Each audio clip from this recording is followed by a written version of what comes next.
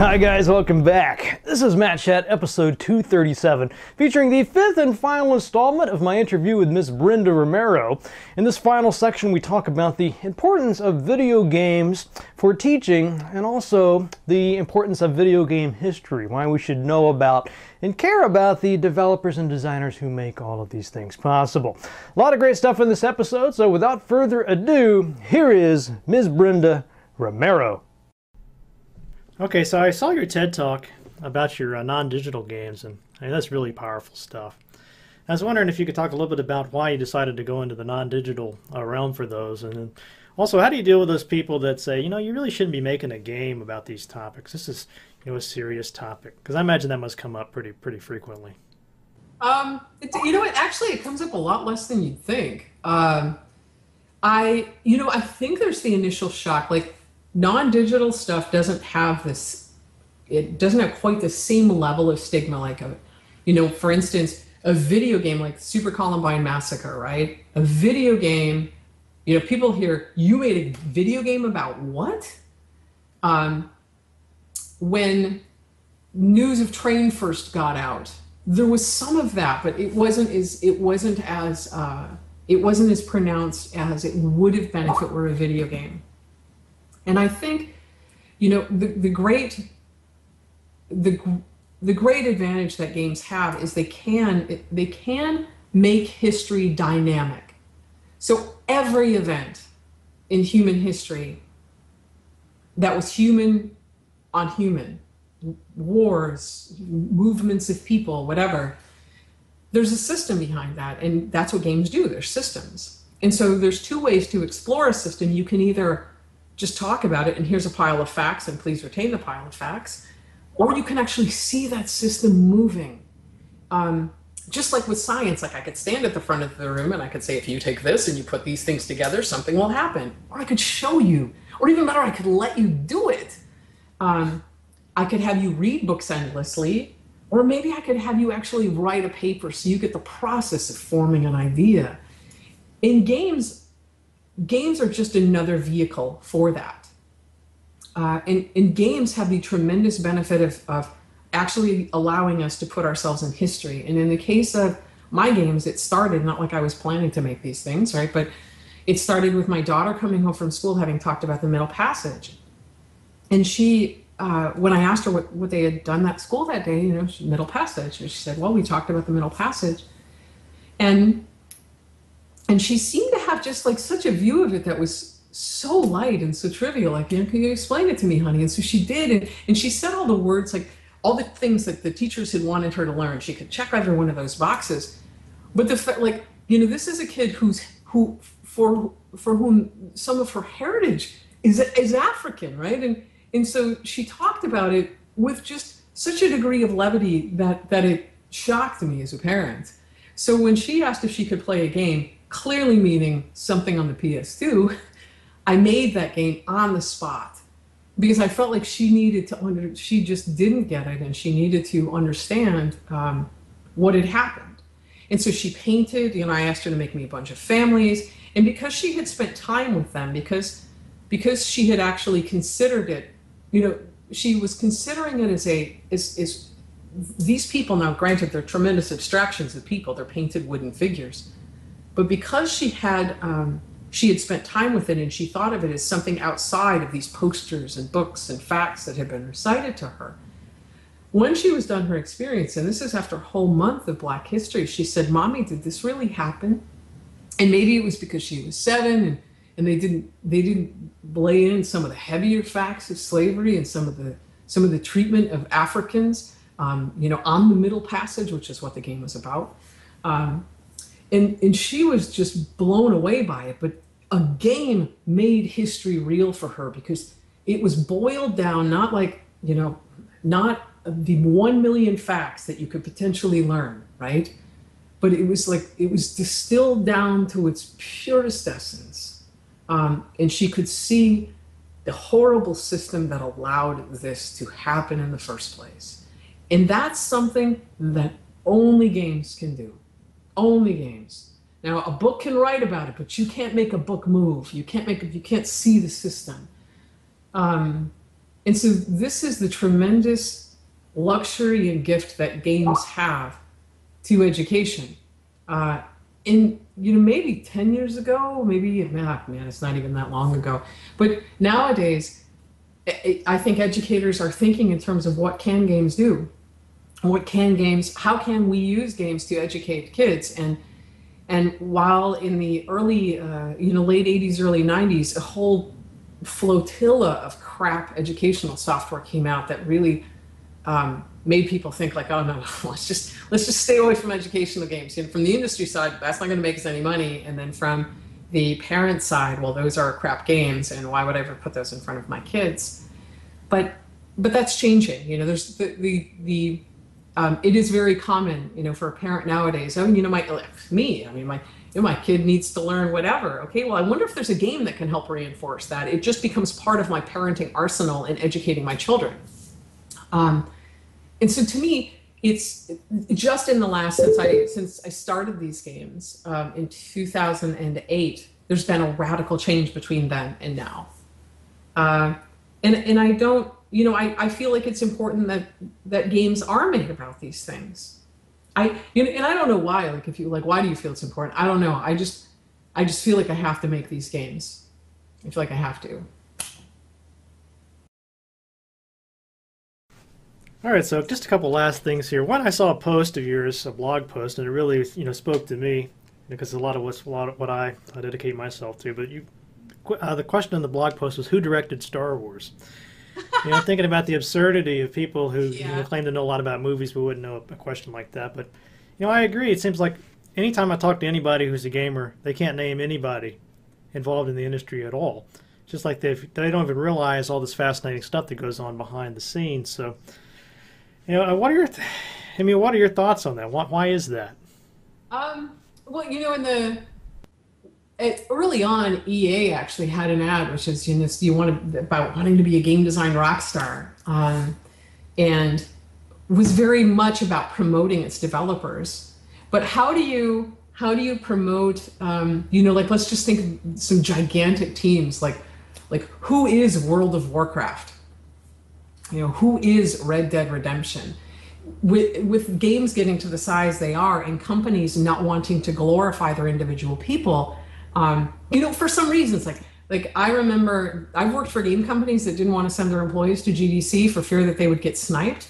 I know of companies who don't want to just associate one person with a project lest that one person end up wanting a ton of money, which has happened in the game industry. And also, what game developer would want to have their name on a box? Because the game industry kills its successes, right? If you're successful in the game industry, you will get the hell beaten out of you on social media, as is evidenced by, pretend I just said a long list of game developers to whom that's happened. So we don't do that, and it's companies want to raise the value of the IP, and they want to raise the value of their own name, and so there's zero incentive for them to raise the value of individual developers, and that's something that developers have to do themselves. So interestingly enough, while working on Jagged Alliance, I remember Sean Ling said to me, "Always fight for the credits." And I have, I've always fought to make sure that our games have credits, and that, in fact, it's in with Loot Drop, the fact that there will be game credits is in every one of our contracts, which may seem like, why would you even put that in a contract? But how many social games actually have game credits in them? How many mobile games have game credits? And I think, so that's one part, but I think on the other part, it's also just it's not taught in game development programs. Like, there's no way you're going to get through an art degree, even as a painter, without taking art history. But we don't study that. And we're missing, and the thing that's terrifying about it, and John's doing a series of interviews with game developers. The thing that's terrifying to me about it is that we are literally right now living in the age of our Mozarts. They're alive right now. We could interview them right now, and some of the work that Jason Scott is doing, going around and talking to people. that's critically important. In some of the like amazing stories that exist at the foundation of this industry, you know, like for instance, Nasser Jabali. Do you know who Nasser is? Sure. Okay, good, good. Then the interview can continue. So Nasser, one of my favorite stories about Nasser is Nasser actually programmed directly into the mini assembler. And Nasser, for those who don't know, Nasser Jabali, if you're an old gamer man, you remember Programmed by Nasser. Programmed by Nasser was just, Programmed by Nasser meant something, right? And Nasser was super badass. He's the sole coder of Final Fantasy 1, 2, and 3. And he programmed directly into the mini assembler, and he had no source code, which meant that he had to remember the entire game in his brain, which apparently he could do for about 2 weeks. And it all had to get in that point in time. Like, that's superhuman. There's this other dude, Larry Miller. Wait, Larry Miller? I want to say, I think it's Larry Miller. Larry Miller used to dictate his code to his secretary, who they would then go to the publisher, where she would type all of his code in, and it would work. What? And there's other stories like that. Like I had the luxury, you know, John and Tom Hall gave a talk on Doom, did a postmortem on Doom at GDC. And so everybody else heard a talk, but I get to hear the real talk. Like I get to hear what they were talking about while they were putting that stuff together and saying like, oh, no, we can't put that in there. That's just, right? And so like I actually got to hear it, and I wish, and I think that kind of like, somebody should have recorded that conversation, because like, you know, and you know, maybe some of that stuff should just never be released. But so what was some of that stuff? Yeah, maybe ask John. There's a whole talk that could have been given about the talk, the preparing of the talk. You know, and just like, oh, just crazy shit. But they, you know, there's a lot of stuff in the industry about that game developers have to offer other people. You know, studying, like one of my, just so, like I haven't yet met Nasser Jabali, but I will, because he and John are friends. But like when I met Bill Budge, like Bill Budge is a superhero, you know. And when I met Bill Budge, it remains one of the most funny experiences. There was a glass-walled restaurant, and he was walking up to the restaurant, and I was so excited to see this hero of mine that I stood up. And when I stood up, and I was like, oh my God, it's Bill Budge. God knows why I started applauding. Mind you, he's still outside the restaurant. So this is the key part. And when I stood up, my chair tipped over, my metal chair tipped over on the concrete floor. So just imagine that you're eating in this restaurant, and this woman starts up, stands up, and goes, oh my God, it's Bill Budge. And my chair tips over, and I'm applauding. And there's no, like, clearly I look insane, right? And then he came in, and Bill is the most humble man in games. You know, he and Sid Meier, I think, are tied for that role. And it was really pretty wild. And still to this day, like I can't meet Bill Budge and not go, oh my God, it's Bill Budge. But I feel it's important that you know, that we would give anything to go back and interview Mozart. We would give anything to go back and interview people who, you know, the early filmmakers, right? And we are at the beginning of this medium of video games. Well, we're not at the beginning. We're 40 now, right? But still, those people are still alive. Like Slug Russell's Space War is still alive. Why? And thank goodness the Computer History Museum has done a bunch of oral histories with him. John has done a bunch of oral histories with the Computer History Museum. But there are so many more game designers that we just don't know about, and people, you know, and it's not even a question of an ego thing. There are plenty of things that I wish people would forget about me, like, plenty of things. So it's not so much that, it's that these people are still alive. And you know, I did, when I was working on my master's degree, I did a lot of study of Jackson Pollock. And there's a lot of stuff we just don't know about Pollock. And I wish we did know. So there are students that aren't even born yet who are going to be studying things that we're just letting go into the dustbin of history. And even as an industry, we're absolutely shitty in keeping our, you know, like, in keeping our history thinking like, oh, there could be value to this. Like when Wizardry 8 was finished, I know where a couple of the design docs are because I kept them. The others were just like, well, okay, we're done with this game. Garbage. You know, John he's not he's not a pack rat by any stretch of the imagination, but he's kept everything. He's got source code to every single game, with the exception of a few where the discs were stolen.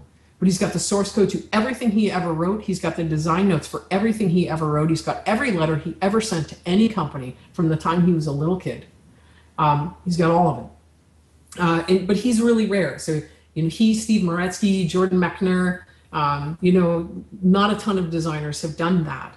And most of us, we just get rid of it. Blizzard now has become quite a beautiful archiving process. In fact, when you go to Blizzard, they have an exhibit in a changing little museum there. So game developers are now starting to realize that, but in many cases, a lot of that early stuff is just being flushed out. People like Henry Lowitt are doing a lot of work, about talking about video game preservation and how do you actually, if I didn't say Henry Lowitt at Stanford, how do you archive these digital worlds? How will which require thousands of players? Like, what is World of Warcraft? How will we show people World of Warcraft 1,000 years from now? Because games must be lived to be experienced. So there's a lot of challenges, but I do feel it's sad that Programmed by Nasser is not known by more people. And when I taught this in class about games, and I remember showing, what did I show? I think I showed Guernica, Picasso's Guernica, and then I think I showed a Pollock, and I showed a Rothko, and probably Michelangelo, something.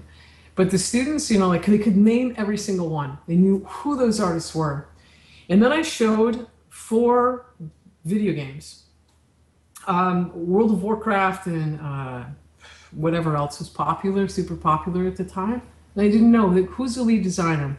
No idea. And I say, but this is your calling. So you can actually tell me who painted Guernica. You can tell me who painted Guernica, but you don't know who is the lead designer of World of Warcraft. But yet you're telling me that more than anything you love video games and you want to go into this. Really? And I know for me, studying the work of game designers, studying their patterns and studying the things that they tend to do in games is very valuable to me as a game designer. I've taken a look, I studied Reiner Knizia's stuff. He's a board game designer for a very long time. Not digital, it's not just board game. One of my favorite books is The Oxford History of Board Games. There's just genius. Open the cover, genius, close the cover. So I study the work of game designers, and that proves very, very useful to me. And I know it would prove useful to other people because I'm not the only one for whom this has been a good thing. But it's just not something that we teach now, and I don't know why. Well, thanks so much, Brenda, for taking the time out to do this interview with me. Do you have any final thoughts or anything that you wanted to cover that we didn't get to? No, I don't think so. I mean, all in all, I would say I'm super honored. I mean, this is like a whole ton of time. I'm surprised if anybody will listen to this whole thing. And I'm super honored that you asked to interview me. All in all, I feel like there's, that I'm really lucky. I mean, I've got a pretty great life, and I get to make games. I talk about games all the time. I'm married to a game developer. It's all games all the time. And if there were anybody who are thinking about breaking into games and really wondering how to do it, they're welcome to contact me. I'm really easy to find. I'm just @BR on Twitter. And you have a whole book about breaking into the games industry. Yeah, I do. It's kind of funny. I forgot that I wasn't going to plug that, but so sure. Okay, if you want to read the book, go ahead. But if you have any questions, I'm pretty easy to reach.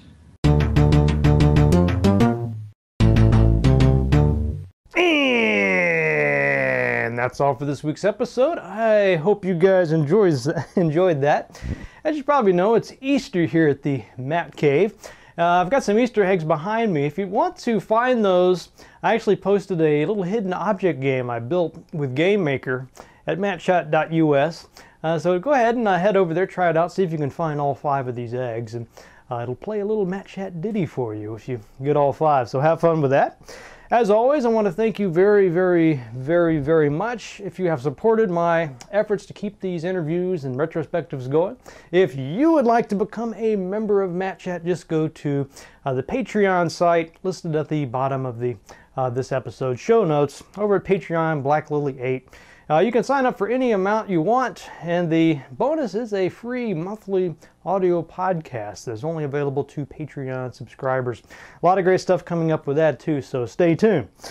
Let's see, I got a lot of news here, actually enough to fill up 2 cards. I'll try to make this brief. First, Andre Votis wrote in about Sacred Fire, a turn-based narrative RPG that integrates story and gameplay by using the character emotions in both the combat and dialogue. Had a look at that. Seems pretty interesting. You know, it's always been one of the weaknesses, I think, of a lot of RPGs. You know, they do a good job with the combat and the environment, but not so much with the emotional side of everything, so that looks pretty interesting. Also, Jeff Williams. You may remember him from the Dark Star series we had on Matt Chat. He's launched a Kickstarter called Everything a Film. So he's moved from the game world into film. This is a psychological thriller with dark comedy elements. Looks pretty good. Go check that out. And then finally, Robert Gervais has told me about From Where She Dreams, a 2D point-and-click adventure game where you play an 8-year-old girl looking for her lost journal. So had a look at that. It's pretty fun dialogue and voice acting in that.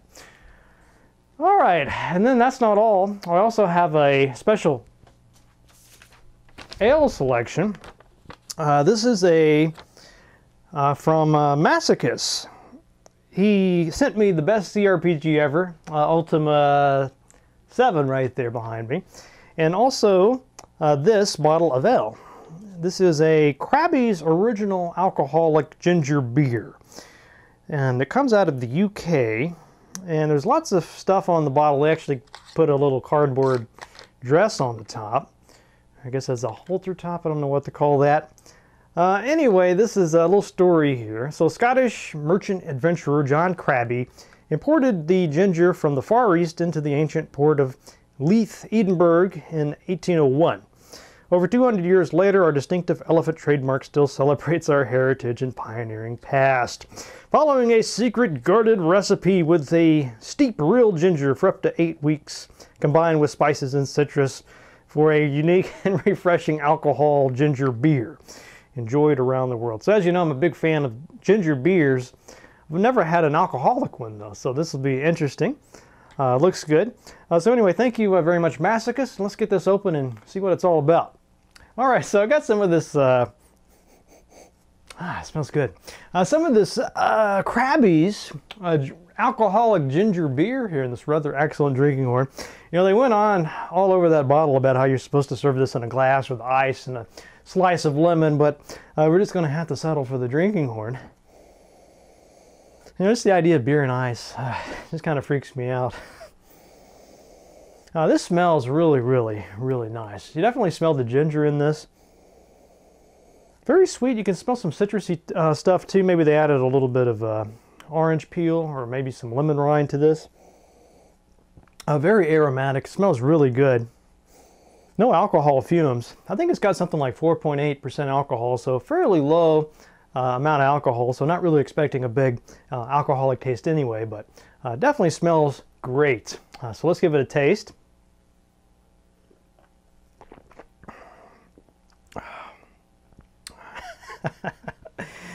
Okay, now that is something new. I haven't tasted anything like that. I kind of get this apricot-like taste, like a dried apricot fruit. A little bit of the ginger. The ginger's not as strong as I thought it might be.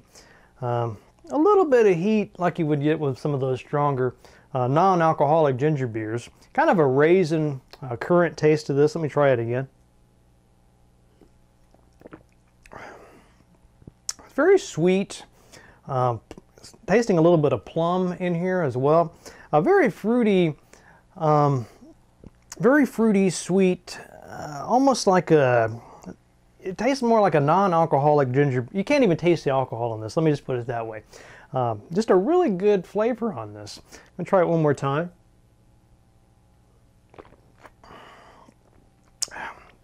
Yeah, just excellent stuff here. Very crisp, refreshing. Kind of reminds me of like a really awesome Dr. Pepper. You know, you can imagine that sort of Dr. Pepper taste that you like, but the good sides of that flavor ratcheted up. A little bit of ginger in there, maybe a little bit of a prune taste. Just really solid. I happen to love Dr. Pepper, love ginger beer, so this is really hitting all of my favorite taste sensors in my tongue and brain. Anyway, fantastic. Without a doubt, if you like ginger beer, you definitely want to check this one out. I'm not actually aware of any other alcoholic ginger beers. I guess there must be a bunch. This is the first time I've had one, though. So just as far as my impressions, full 5 out of 5 drinking horns on this. Very tasty. Thank you very much, Massacres, for this. Krabby's ginger beer. All right, so let's wrap this up with a quotation. And I was looking for quotations from great teachers. I found one from Quintilian. This has a certain resonance today, even though this was said in 95 AD. The child who is not yet old enough to love his studies should not be allowed to come to hate them. His studies must be made an amusement. See you guys next week.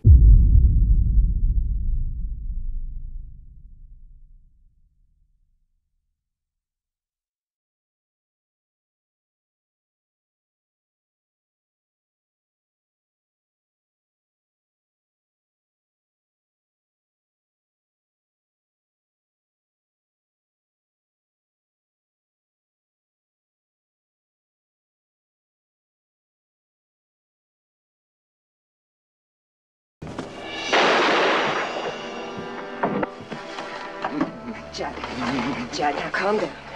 Calm down, he's gone. The rabbit's gone.